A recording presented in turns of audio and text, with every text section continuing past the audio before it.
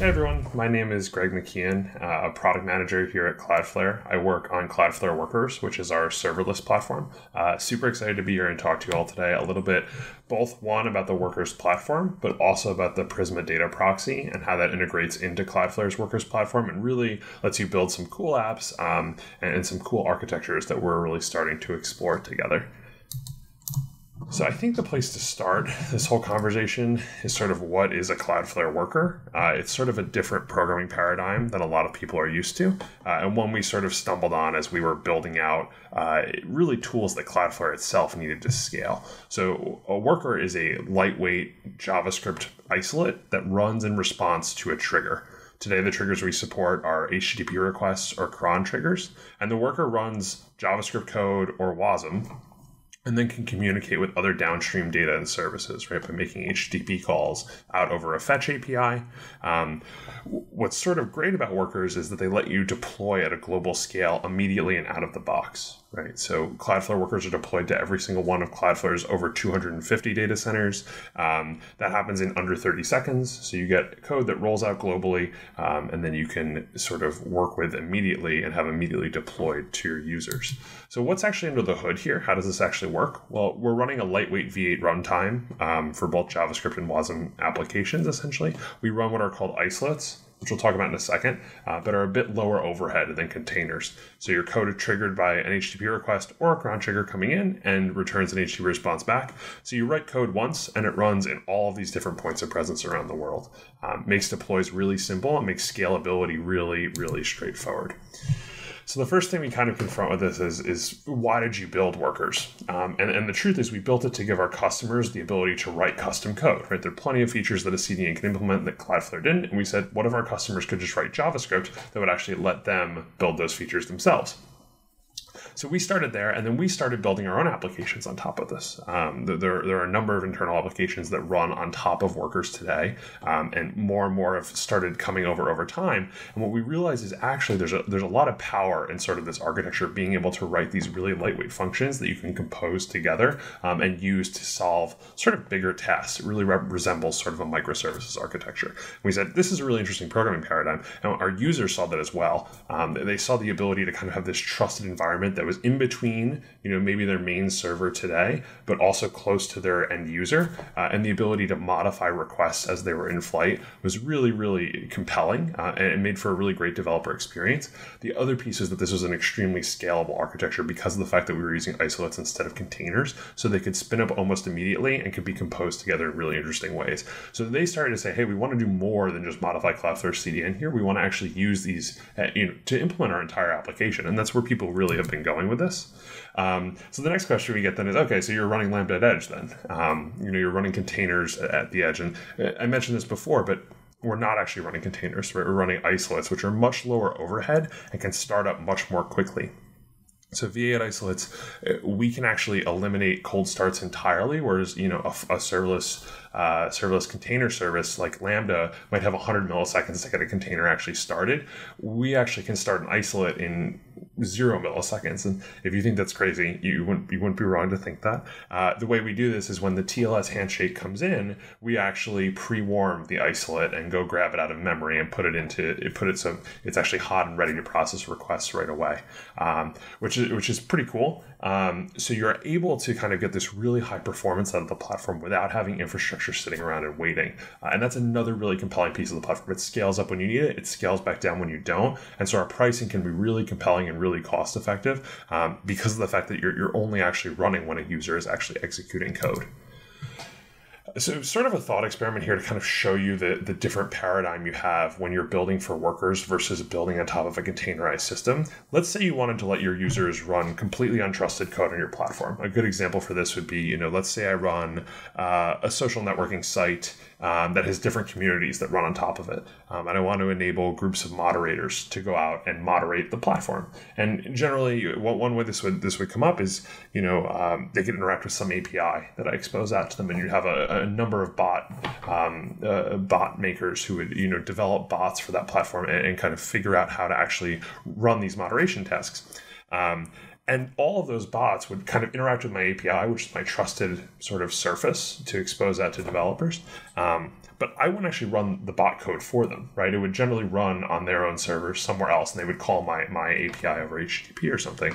And this is the way the world would work with containers, right? So let's say I actually wanted to take my users' code that they were using to moderate these communities on my platform, and I wanted to run it for them. Let's say I wanted to be able to, validate what the code was doing, but also give it more flexibility to run.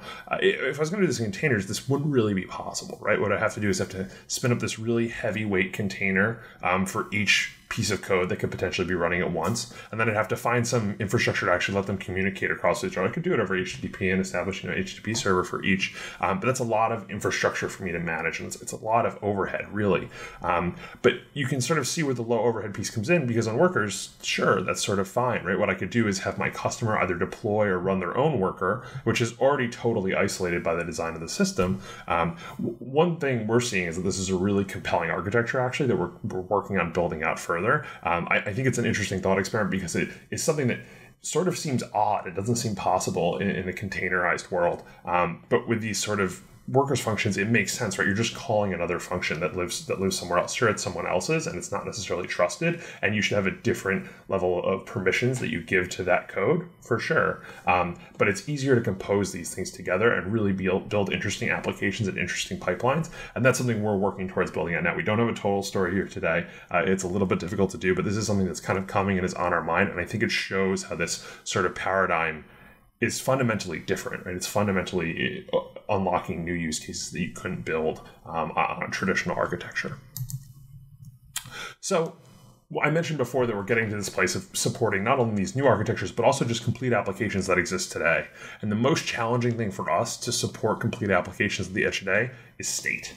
Right? So we're really good at spinning up stateless workers all across the world in all 250 different data centers. The problem is what happens when someone who's in Newark, New Jersey wants to talk to the same piece of data that someone in London wants to talk to, right?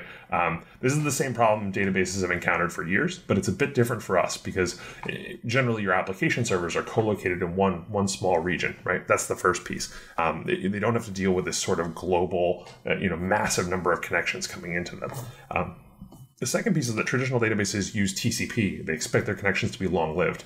The Workers runtime is built on top of V8, which you might know from the Chrome browser. There's no standard API for TCP, though we're working towards establishing one. And so what that means is that we don't support those traditional long-lived connections. That makes it difficult for us to support traditional databases. This also means when we look at NoSQL databases that support HTTP interfaces, those are great. I used to work at MongoDB, love NoSQL databases, but they all present differing interfaces, and that can be really difficult for developers to actually work with. And a lot of their data might be in a Postgres database somewhere, and they're not going to migrate that data just so that they can use Workers to get the benefits of this global distributed serverless platform. That was a lot of buzzwords all back to back. So what is our general approach to solving this problem? What is our approach to data, databases, data platforms? One, we want to build opinionated tools that make new architectures possible, just like we're doing with Workers for data. And so the big one there for us is durable objects. That could be a whole talk on its own. You can go read a little bit about them, but it's sort of our approach. It's loosely based on top of the actor model or the Orleans Grains system that Azure has put out. Loosely based on top of those similar ideas, and the idea is to sort of have a extremely horizontally scalable system of objects that compose some higher function and can store data for you on the network. We also have Workers KV, which is an eventually consistent global database, and we've just announced R2, and we're really excited about R2. R2 is an object storage that doesn't have any egress fees associated with it, and so these are sort of tools that solve specific problems for developers. But there's a whole lot of tools out there, and there's a whole lot of data that exists in plenty of tools today, right? And we want to connect with the best of breed tools that fit well with our vision for that ecosystem, right? So that are really well designed for global data and are kind of pushing things forward and making data easier to work with. And Prisma is an obvious example of that, and that's why I'm here today to chat a little bit about the Prisma Data Proxy. Specifically. So what the Prisma Data Proxy does is it exposes an HTTP interface to your backing database. This is exciting because now Workers can talk to the Prisma Data Proxy, which can talk to your backing database. It supports a large number of backend databases, MySQL, SQL Server, Postgres, and MongoDB, and gives you access to all of those from Workers. Through a common API, though. So you have the ability to access your data regardless of which data platform it's actually sitting on, through a worker specifically, which is huge. This is now a way, for you to be able to build that full stateful application that you've wanted to build with Workers and Prisma together. Prisma is also a great way to actually access the underlying data just in general, where you can sort of set your schema and not have to worry about writing the actual SQL statements to actually go back to the database and make those operations. This also opens up really cool applications together, right? So one is take your existing database and build out a scalable application on top of it, right? Just with the data you have. And each worker can have its own assigned Prisma schema within it. So you can have all these different schemas sort of layered on top of your, typical relational database you have. What's really exciting about this is generally with data proxies, they live in one specific region, right? Or your database might live in one specific region, and you don't get low latency across the globe. And that's where Cloudflare Cache can be really impactful, right? So in a worker, you get access to the Cloudflare Cache API, which is the ability to store arbitrary data inside of Cloudflare's cache, like the same cache we use for the CDN. And that's really exciting because now you can take this sort of single region database you might have along with the data proxy and scale it up across the globe, right? And be accessing data wherever your users are and storing it there. You could even layer in durable objects here as well if you need to go make writes back to your database to make those writes strongly consistent, even when they're acting on top of cache data, which is super exciting. I think that will help a bunch with sort of the single region nature of the data proxy and really help build scalable global apps from day one. So what sort of applications could you imagine building here? I mean, one that I think we would talk about is the ability to put authentication directly at the edge. So you can use Cloudflare's cache plus the data proxy to push auth tokens out and handle those right at the edge.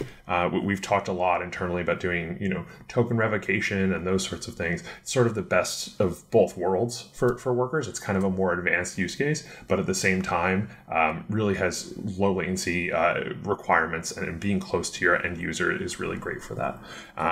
Another thing, kind of more aspirational maybe, would be to build out your own GraphQL layer, right, with caching built in for your client applications, and have, Prisma return results back to you. You process them and manipulate them and kind of expose a GraphQL API that's globally distributed to all of your underlying applications. It doesn't stop here, right? You can build out full applications across the board, and the experience is really great. Got to test out the proxy the other day, and the ability to use Prisma inside of a worker really abstracts away a lot of the problems that you face managing and scaling infrastructure, both on the compute side with Workers and on the database side with Prisma. I'm so super excited for this. Yeah, and thank you very much. If what I've said interests you, feel free to reach out to me and talk a little bit more about your specific use case. I'm happy to chat anytime. If you're interested in Workers, we're always hiring. We're looking for people to help build out the platform, so I have to get that plug in. And yeah, feel free to reach out, and thanks again.